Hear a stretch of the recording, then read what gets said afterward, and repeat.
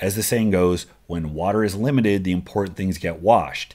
If you're not spending time on your armpits and crotch because you're too busy trying to rub water on your toes, like, you're missing the plot. Guys, today we're going to talk about an underground strength legend. Pavel Tsatsouline has written over a dozen books on strength training, kettlebells, conditioning. He's worked with some of the biggest names in the field. He's been on the Joe Rogan Experience. He's been around for decades. And we're going to cover his book, Power to the People, because it really paints a pretty clear, concise, minimalist version of strength training. Now, to be clear, I'm not recommending that everybody ditch what they're doing right now to do this, which is arguably the most simplistic, straightforward program ever concocted. But I think studying things like this can really help you recenter and figure out what the important stuff about your training is, especially when you move forward and you start adding on more things, adding bits of complexity. It all gets so daunting. So going back to basics and reminding yourself of what the minimum stuff that is actually driving your progress forward is so helpful. So we're going to break this down. This is Pavel Tsatsouline's Power to the People, probably the most simple strength training program ever conceived. So one of the reasons I like Pavel in his writings is that he does a good job of simplifying things. That's a big one. He makes it accessible. The book, I mean, it's called Power to the People. He's always playing on this Soviet dynamic, and he, says comrade over and over, and he talks about the party always being right. So he plays into that, which is kind of funny. But really, it's the accessibility, redistribution of gains across the people. So it's not about what the best Olympic lifter in the world is going to do, or what the guy chasing that powerlifting all-time total is going to do. It's about your average Joe who has a life and who wants to get stronger and should be able to get a lot stronger, a lot more useful, a lot more muscular. What should that person focus on? And in our search for optimal, we forget that true optimal training is you doing that as your day job. It's you refining things and adding things to the point where you don't really have room for anything else. And that's where Olympic lifters live on a compound, have a stipend, and that's all they do all day, every day. Even a pro bodybuilder is going to talk about how their entire life is prepping meals, taking naps, and training, and that's all of it. So for the rest of us, we have to know how much we can peel away from that while still being able to get as good as we potentially want to get. And then as you go off into the future, you can figure out if it's worthwhile to stack more and more and more. So the simplicity, the accessibility is absolutely great. Also, he does a really good job of breaking down the bare bones of like physiology, just kind of glossing over strength training as an academic field and what we know about what causes strength and what modes of training tend to be most productive. So this book by itself is a really good overview for those of you that haven't really gotten into the weeds about why strength training operates the way it does. So as an overview, we're talking about strength. So we're talking about good developmental movements, stimulating your nervous system, making sure you're working in a range that does that focuses on the nervous system and your ability to recruit more motor units, and implementing an appropriate amount of recovery, an appropriate split, and some recommendations that fit your life and that are going to allow you to be flexible without derailing everything. So how many exercises does he recommend? Exactly 2, a deadlift and a one-arm press. He includes some other stuff, curls and some deadlift variations. All this stuff is stuff you can do with a barbell and an open floor space. It's not even a rack or a bench required, literally just a bar and plates. So the deadlift we know is a great movement. You deadlift over time, your weight goes up. That means you can do a lot more things that you couldn't when you started, and it means you're going to have synthesized pounds and pounds of lean muscle tissue that correlates with those strength gains. A one-arm press, and I can absolutely see a press complementing a deadlift if we only have 2 exercises to get your whole body as strong as possible. He argues that you can get your whole body into it, so using more musculature, not less, is key for developing strength, especially whole body strength. So as you kind of cock your hips, lean to the side, press away from it, stand up, you can load that up with quite a bit of weight. So I get the rationale. I'm not entirely sure that I would tell everybody to stop military pressing in favor of the one-arm press. Using these 2 main movements, the sets and reps, 2 by 5, that's it. And I prescribe something very similar in a lot of my workouts, but it tends to be surrounded with more overall volume. But this is a top set of 5 followed by a back off set, 10% down, token set of 5. That's your work. That's what you're progressing forward. So 2 exercises, 2 sets. It's not a lot of work in a workout. And the idea is that you can do this more frequently. So that brings us to the question of frequency. How often should you do this? what amount of time do you have available? He gives a recommendation that you don't do more than 5 sessions in a week, but you can do as few as 1 or 2. And the idea is that it's kind of cyclical. It goes back and forth. And that's one of the things I really like about this, is that you don't have to white knuckle your training. If you painted out a long macro cycle that's pointing towards a contest, yeah, you got to hit those deadlines because everything's pointed towards one singular performance. So timing is important. But if we're just training, any time where you can't get in the gym as much, that's time that you can recover more than you otherwise wouldn't have been able to. And conversely, when you do have a lot more free time and you can train a lot harder, that's time where you can build up fatigue in anticipation of that next break you get. And that back and forth, that's essentially what periodization is. The difference is we like to white knuckle our periodization. We like to have everything laid out. We like to know in advance exactly what our workouts are going to look like. And that's how we throw wrenches in our own training, because you can't always predict. And we lose our shit if we have an off workout. We lose our shit if we miss a workout. The truth is we have a lot of elasticity with the way we respond to training. We can truck forward, pushing, spreading ourselves thin. And eventually that tension is going to get taken out between our recovery and the work that we're doing, and it's going to get pulled tight. If we stop, there's kind of a delayed effect where that recovery catches up with us. So the bottom line is, times where you are bashing your head against a wall, overreaching, overtraining, you can do that for a little while before it catches up with you. And time where you can't quite get into the gym, it takes a while to detrain. In that time, you might actually be getting stronger because you gave your body a break. So it's kind of cool that he has a lot of flexibility in here. If there's a week you can only get in once or twice, who cares? If there's a week where you can get in 5 times, great, go for it. But because you're on this higher frequency approach and you're doing the same 2 movements so frequently, it's not so important that it be done on this really strict timeline. Guys, if I can help fund this channel and help you solve a problem, I call that a win-win. So please allow me one moment to preach the good word of Boost Camp.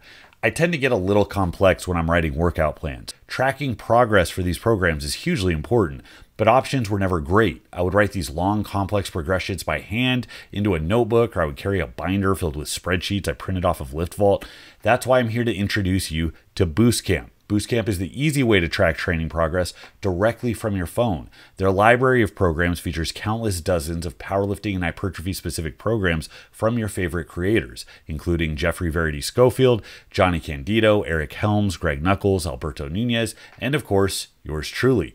Boost Camp also has exclusive programs that you just won't find anywhere else. Select the one best suited to your needs and watch the sets, reps, weights, and exercises populate automatically. Don't guess at that one weight you lifted that one time for how many reps again? Have your log of training with you at all times for easy reference in the convenience of your phone. Not only does Boost Camp have a stellar product, but their support is the only reason this channel exists. So thank you, the viewer, and thank you to Boost Camp. Check it out today. The link is in the description. So that brings us to cycling, what he calls the secret. Before, it used to be just go in and train hard, and every week you train as hard as you can. Every session you train as hard as you can.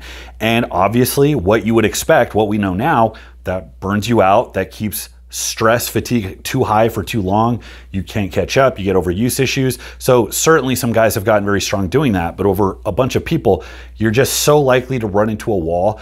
It's just so easy to address that by engaging in something like cycling. Periodization, it's very similar. You're alternating periods of very high intense work with periods of less work, more recovery, or you're focusing on something else entirely. So principally they're the same.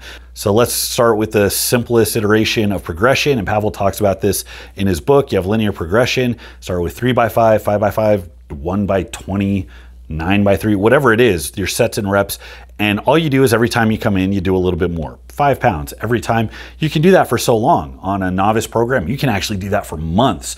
And it's boring, it's kind of monotonous, but it works very well. The loading of weight continuously, it teaches you a good habit. Keep everything the same, just change this one variable. Now, eventually when you do hit that wall, if you didn't know what to do, you would think, well, every time I come in, just for the rest of my life, I have to go as hard as possible. And actually you're better off if you go back to the beginning, build back up again. So understanding that as people change, the rate at which they adapt changes, the time they can spend doing really, really hard shit changes.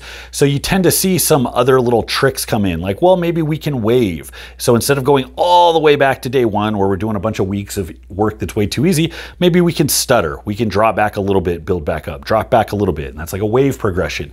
Then you have step progressions, which is keeping the weight the same. And after you acclimate to the weight for a few sessions, you can level up. Now, you might look at these and recognize like a wave progression. 5-3-1's a wave progression. It's a dedicated pure wave progression. Linear progression is a dedicated progression. You have like starting strength and strong lifts. The thing is, Pavel doesn't give a shit about doing something purely step loading, purely linear progression. The examples he gives shows what that might look like, but in the same vein of the frequency, kind of fitting whatever you can do that week, you should instinctively be making maneuvers based on what you think is necessary to keep going. So he gives examples in the book of what the progressions look like. Let's say you're starting at 200 pounds and you add 5 pounds until you fail to hit 5 on that top set of 5. Well, you might do a complete reset. That's just a complete cycle. You go all the way back to square one, build back up. Now you got some more momentum, all these sessions, you're a little bit stronger. So now instead of a double, you hit it for 4. That's a pretty big improvement, but you're still not ready yet. Now, instead of revisiting all of those light workouts, instead you're like, well, let me wave. Let me just wave back a little bit, not a ton, just a little bit. So you go back to 210, you start building back up and you're like, you know what? I want to spend some more time at these heavy weights that I'm not used to. So maybe you repeat the weight a couple weeks in a row. And then maybe as you feel more confident, then you decide to really start aggressively chasing weight again. You hit this new PR. So it's this continuous ebb and flow, building up stress, taking your foot off the gas, letting yourself clear out. In that time, you're going to grow, your body will super compensate. And then by the time you get heavy again, now you're ready to go, you can hit the gas again. And it's this back and forth ebb and flow. And if you get a good intuition for how many weeks you have left at a particular effort or with a particular movement or in a particular rep range, the question of what you should do in something more advanced like block periodization, what you should do in a definite mesocycle is going to be so stupidly easy to answer. And that's what so many people struggle with because they jump into those more advanced forms of training. Now, I'm not going to recommend this if you are getting ready for a contest. This is something you do off season, or if you're not competing at all. If you have months or years to grow, glue yourself to the progression. Remember, I want you guys repeating this in your sleep. The progression is more important.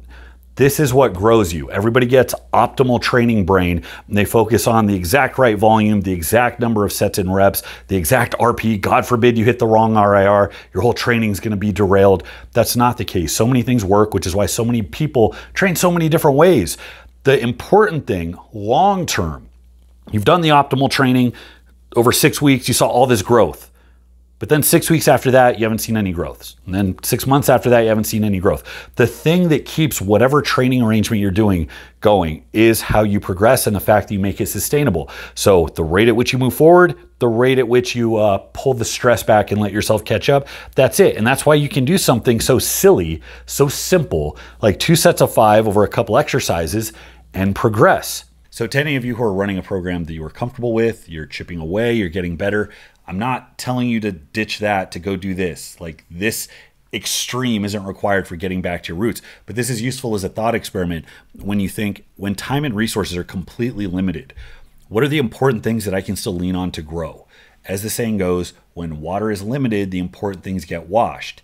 If you're not spending time on your armpits and crotch because you're too busy trying to rub water on your toes, like, you're missing the plot. So the important thing to keep in mind as you move forward, and once progress stalls and you feel stuck or you're not quite sure what to do, remember the exact number of exercises you're doing, the specific type of exercises, the exact split, the exact number of sets and reps, the specific RIR that you work to in each training program is not what all of your progress from here till the end of your training career hinges on.